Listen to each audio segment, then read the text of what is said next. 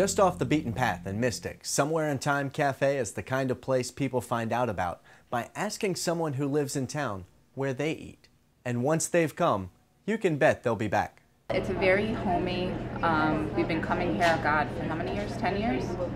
We know everybody. Even when there's a line outside, you can come in and get a cup of coffee and wait outside and chit-chat with people. And even if it's not on the menu, they'll make it for you.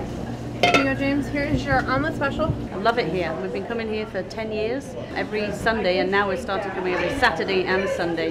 We love the food, we love the people. It's just a great place to spend your Sunday morning. Sugar. It's perfect. Always. Every time. Without fail. Just the way Serena and Gwen McGugan dreamed it up 12 years ago when the business partners noticed a restaurant for sale in the newspaper and went for it. Next thing I know, we're opening this restaurant and I have to quit my job as a teacher because it's so overwhelming, and here we are.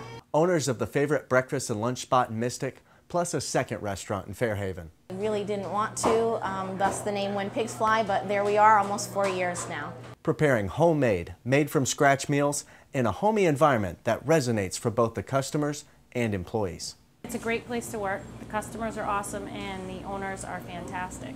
I love it. It's my home away from home. People are always coming in saying, this is a table that looked like the one at home when I grew up, and everyone knows each other by name. We had a minister once say that he felt he should hold church services here. High praise indeed. I really think it's the consistency, and that when you come in, it's like a family feeling. Like, we know everybody's name, we know what everybody likes, they know that they can expect to come in and be pleased when they leave. It was awesome, and we'll be back tomorrow. This is nice because no one carries flavored coffee and no one carries seasonal flavored coffees. They've got 2 of them. This is great. They've also got seasonal specialties such as Christmas French toast. That's it, Christmas French toast. And pumpkin pancakes, plus homemade muffins and scones. Right now we got a hocus pocus going, which is poached eggs over sourdough with spinach, tomato, cheddar cheese, and herbs. We also have an order up here for a little scrambled breakfast and an American omelet. Okay, James, here's your American omelet. I like the tall twisted Toby for my lunch menu, and that's chicken with bacon and spinach and onion on a pretzel roll with a honey mustard sauce, which I love.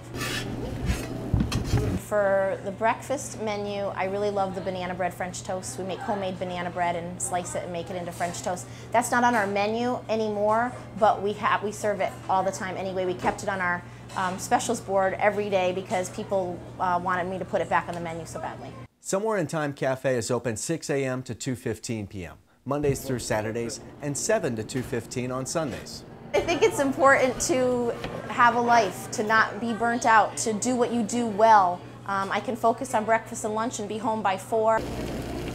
If I had to be open from, 6 in the morning until 10 at night, I don't think I could do what I'm doing. And that would be a sad day in Mystic. I'm thinking eggnog. Winter Spice is running a close second. I might have to come back and try them both. Some people eat here every day, some people eat here once a week. This is the very best place on the whole planet. I come here all the time and I just love it. Great quality, natural food. We don't, buy anything processed. We crack our own eggs. We cook our own bacon. A friendly, homey atmosphere that people are looking for.